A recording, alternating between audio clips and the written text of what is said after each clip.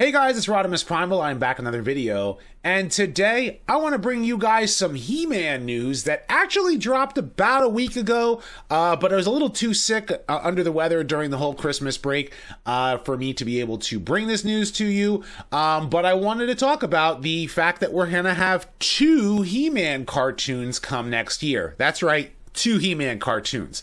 Got a lot to talk about, so sit back, relax, make sure you subscribe to the channel, let's transform and roll out.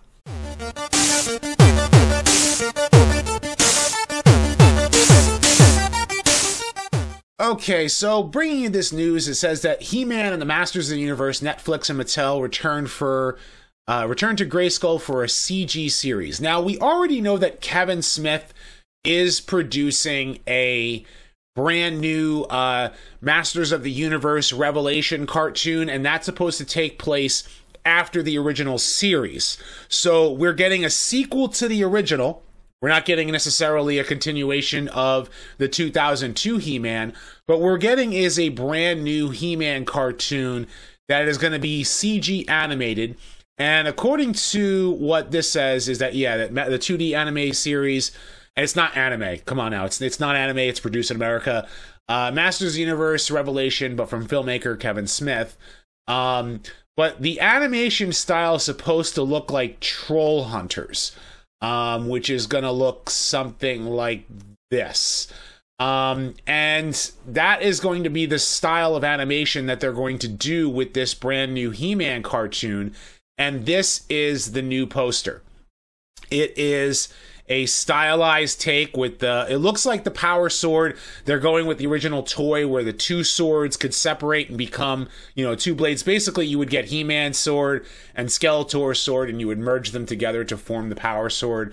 Or if you took Prince Adam's sword along with He-Man's sword, it would produce, a different type of sword that way, however you want to do it. And I think that that's what they're going to do with this.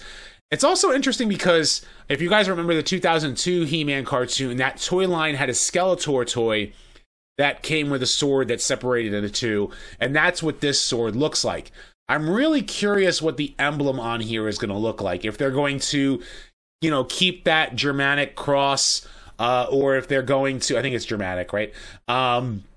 Or if they're just going to make this like stylized red circular pattern. That's what it kind of looks like. It doesn't look like the classic He-Man symbol. But then again, that's what they've gone with anyway with these Netflix produced series. I have not seen She-Ra, and I've only seen like clips of it. And from what I saw, I didn't care for. And especially after having a conversation with Melody Britt, who was the voice of the original She-Ra, didn't really care for that new She-Ra cartoon at all. She didn't, and we, both had a nice conversation with one another. And I kind of look forward to this He-Man cartoon just because it'll help introduce it to newer audiences. But I'm more looking forward to the new cartoon with Kevin Smith producing because it's a continuation of the original, and they want to respect the original, and that is something that is a good thing. I am a firm believer that you should definitely, keep in tune with your fan base. But just going by who is producing the cartoon, it does look promising. It says like the Adam Bonnet and Christopher Keenan and Ron David are going to be executive producers. Jeff Matsuda, who made the Batman and TMNT, I think that's the animated the animated cartoon movie, which was like basically Ninja Turtles 4. And the same producer from Voltron are going to be producing it. And Brian Q. Miller, who wrote, I guess he's basically the story editor for Arrow, for Smallville. So basically it's going to, feel like a CW show with, that very CG animation. Fred Soley, I'm sorry, my voice is like really cutting out. This cold has gotten has been a really tough thing to go past. But anyway, it looks like they're going to bring in Extender, which is not a well-known Masters of the Universe character. Neither is Gwildor, which is not Gwilor. Battle Cat and Roboto. Roboto would be cool.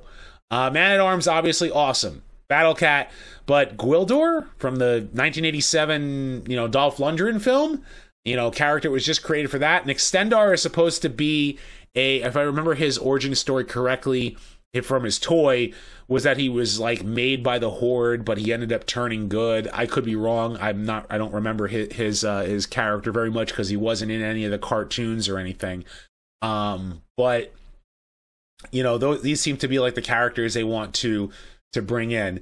It says they want to reimagine the classic characters in a way that appeals to kids and families today while also resonating with fans who grew up with them.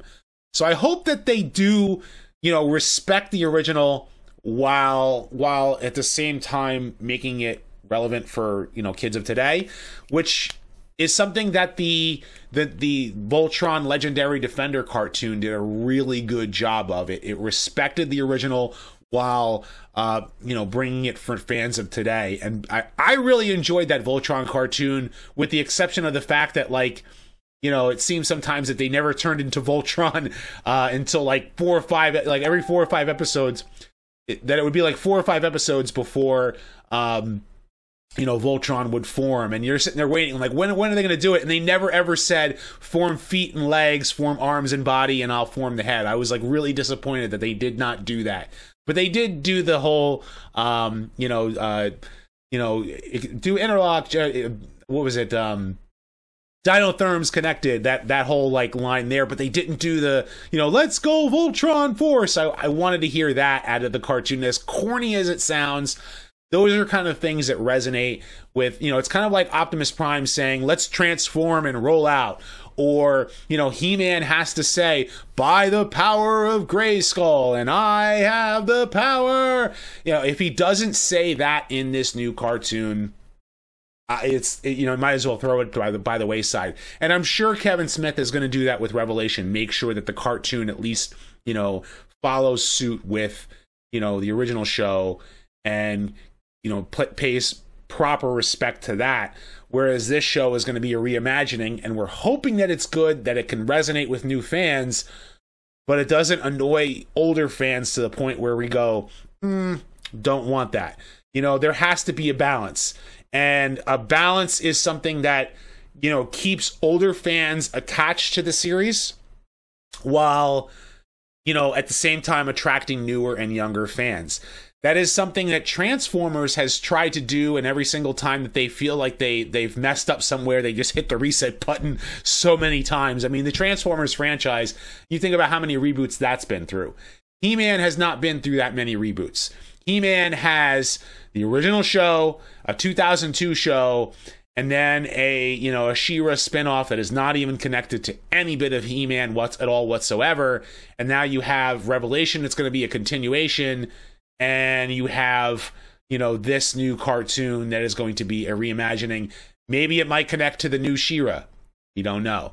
But I know a lot of people who are not fans, who are fans of the original She-Ra, like girls who grew up with the original She-Ra now are like, I don't like the new show, and I don't even want my kids watching it.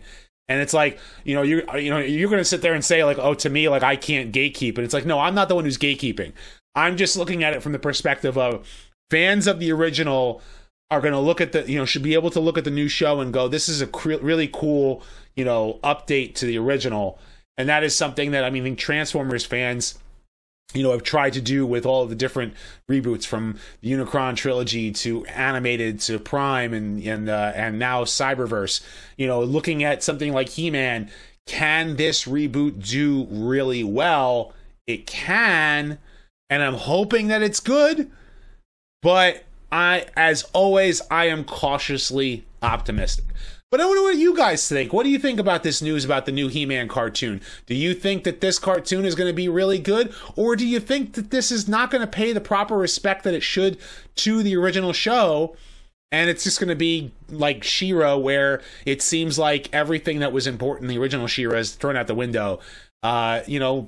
What do you leave your thoughts in the comment section below. Of course, like this video and subscribe. Check out my other videos as well. I've got more videos coming down the pipeline. I may do a Star Wars Rise of Skywalker talk about the whole entire Skywalker saga in the future. And I'm also going to do more Godzilla reviews, so you can see more of that. And if any news like this comes down the pipeline for geeky content, you can expect to see more of that. So as always, guys, until next time, till all are one.